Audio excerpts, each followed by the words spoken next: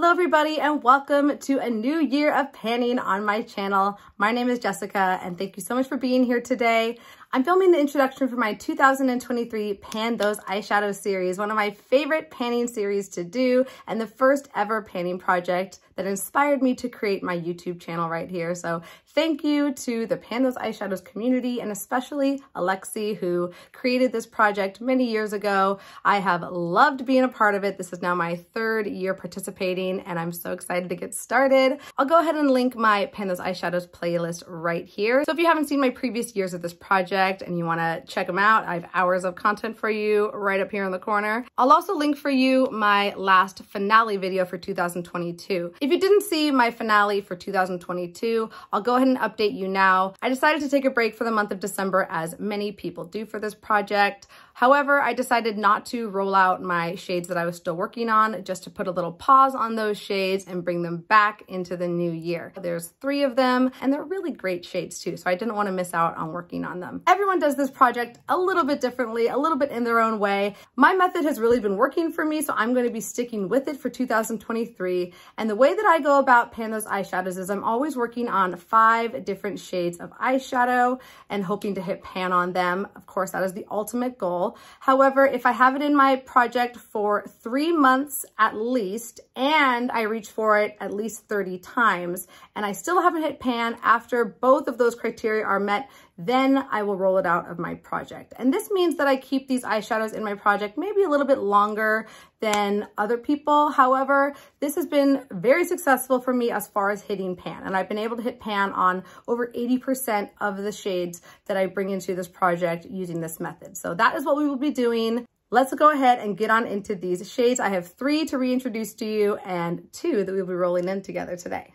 First, we have a shade from my e.l.f. Jalapeno palette, and it is shade number 3. These ones don't really have names, but it's the 3rd shade in the palette, this matte green right here, and it's kind of like an olivey green. Here it is in a swatch. It's not the most pigmented shadow, but it works well enough. I think the pans in here are pretty shallow, so I don't expect this one being too hard to hit pan on. Here's what it was looking like when I first rolled it in November. I used this 5 times during that first month, and here's what it was looking like in December. After those 5 uses, I had a little bit of a dip on here, but no pan in sight as of yet. So I went ahead and again put this one on pause for the month of December, but here it is back with us in January. And again, it looks exactly the same. I haven't used it at all in the past month. I've been enjoying reaching for other things in my collection.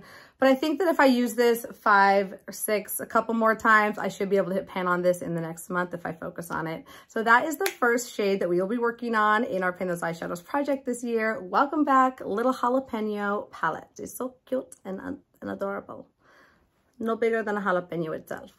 Our next shade is from the ColourPop She's a Rainbow palette, and that is the shade Hold Me Down, this metallic purple that I was working on last year. Here's what it was looking like when I first rolled it in, just to refresh you. I used it 5 times during the month of November, and after those 5 uses, it was looking like this at my finale in December.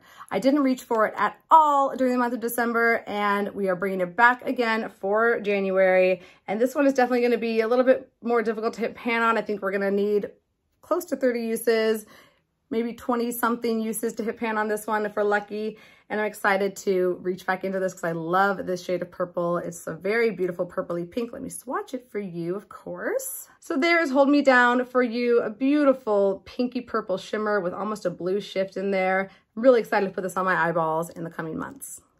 The last shade we are reintroducing is from my ABH Sultry palette, and it is the shade Teak, which I have swatched for you right here. I love this metallic bronzy brown, such an easy shade all over the lid, and a tone that I've really been enjoying wearing recently. So here's what Teak was looking like when I had first rolled it in November. I reached for it 11 times during that month, and here's what it was looking like at the finale in December with a nice little dip on there. And we are bringing it back in, trying to get a pan on that. I think if I put some effort in, I can hit pan on this during the month of January, no problem. We shall see. As most of you know, I'm sure these shades are very soft and relatively easy to hit pan on. I've been using my fingers, so it's taking a little bit longer, but I think that that one will not be difficult at all for me to hit goal on by the next update. I'm ready to roll in those 2 new shades. I have my Tiny Decisions app pulled up here on my iPad, and I have just gone through and updated it with all of my new palettes. I've also removed any palettes that I decluttered, and I also removed my 2 palettes that I'm working on for my Pan That Palette series, which I'll link right here if you want to check it out. So I'm not going to include those in my random draw because I'm already reaching for them, obviously, on a daily basis. So of my 36 palettes total in my collection, I have 34 here in this wheel that I can randomly draw into my project. There's also a section in here for my potted singles and the singles in my Z palette, which each of those count as one category in this wheel. In all of those eyeshadow palettes and single potted eyeshadows, I have a total of 466 eyeshadow pans in my collection. And of those 466 eyeshadows, 56 of them currently have pan in them. So my current pan percentage to start this year is 12.02%, which is not too shabby. However, I'm really hoping to amp that up this year. My official goal for my pan percentage that I would like to reach this year is 20%. So that is quite a big jump. I don't know if I'll be able to do it, but I always like aiming high and seeing how far I can get. I would feel very satisfied to have a percentage of 20% at the end of the year. That percentage is including any pans I hit in my Pan That palette. So even though my Pan That palette is not included in this wheel here, I am including its eyeshadow pans and any pans I hit in my pan percentage for these updates. And I'll of course let you know on any bonus pans that I hit during the course of the year and include those in my pan percentage each time I update you. Okay, the time has come. Let's roll in these shades and get started. All right, so here we go. I'll let you see it. Sorry for the glare, but you know I'm being honest. Oh, wow. My brand new one, the Huda Beauty Rose Quartz palette. And even though I'm sad to roll in a brand new palette into this project, I have already been loving reaching for this on a daily basis, so I might as well try and hit pan on one of those shades while I'm at it. Here is the Rose Quartz palette right here. I just brought this in a few weeks ago and I absolutely love it. I have been reaching for it almost every day, and I'm excited to see what shade the panning gods have in store for us. Let's go ahead and roll in one of these shades. There are 18 to choose from, and some of these are going to be quite similar to things in my Pan That palette, but that's okay. I have so many things in the Pan That palette that I can focus on other shades while I'm focusing on a shade that might be similar to something in that palette, if that makes sense. This one right here is like a cream eyeshadow. I don't really know what Huda was trying to do with this shade, but I won't be rolling this one in. I don't even know what this thing's supposed to do. It's just like a glitter gel for your eyelids, I guess, if you're doing like a very minimal look. So that will not be included as a possible shade for me to roll in. So with 17 shades eligible, I'll put 1 through 17 in my random number generator and see what shade we're rolling in. All right, I have 1 through 17 in the top there. Let's see what number we get.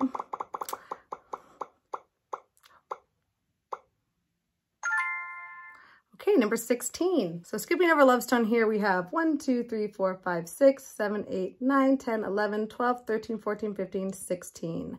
Radiate. A taupey matte shade. I haven't even reached for this shade yet. It's a really kind of a pinky taupe. This will be a really easy shade for me to reach for, and I've been neglecting the mattes in here a little bit since I've been focusing so much on the mattes in my Pan That palette from this last year.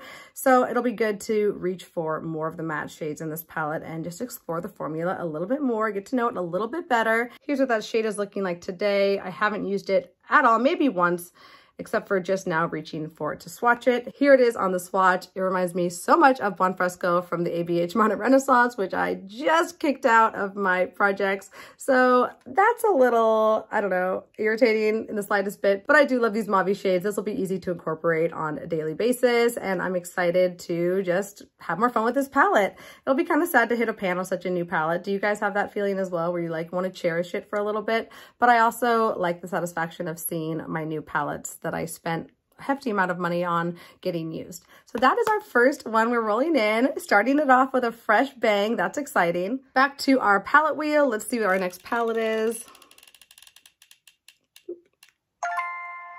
ColourPop High Society. That's a green palette. Oh goodness, let me grab it. Here's High Society. I was just looking at this palette and thinking it is brand spanking new. A green in January, February is going to be a little tricky, but I do have another green. As you know, we're working on this one, so maybe it'll pair nicely with that. We'll have some fun winter green looks. I don't know. We have 5 shades to choose from here. I would love to get another shimmer. That would probably be my preference, but we'll see what the panning gods have in store. Let's put in the numbers 1 through 5. I have 1 through 5 up there. Let's see what number we get.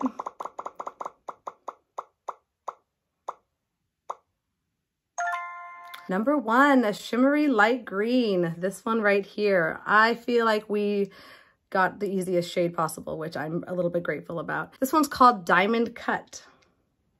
And it's like a very pretty, like sagey metallic green. Let's go ahead and swatch it for you. Oh, it's gonna go so pretty with the shade from the e.l.f. Jalapeno palette. And I haven't worked on one of these shimmers before. I panned a matte in the blue version of this palette, and that actually came pretty quickly. I think the pans on here are pretty shallow, so hopefully this won't take me too long and it'll be fun to use. There it is, a very pretty metallic sage green, almost like a minty sage.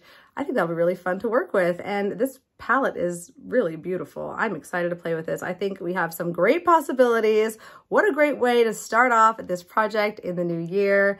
Those are my 5 shades. I can't wait to play with them. Normally at this time, I would share with you any eyeshadow looks I've created using these eyeshadows over the past month, but I took a nice leisurely break, as you know, so I'm not gonna share any looks with you today, but look forward to those in my next updates. I can't wait to do this project again this year and continue to track the pans in my eyeshadow collection, hopefully reaching that percentage of 20% by the end of the year. Wish me luck. Follow along with me. Make sure you're subscribed to this channel. Give this video a thumbs up so more of these videos come your way.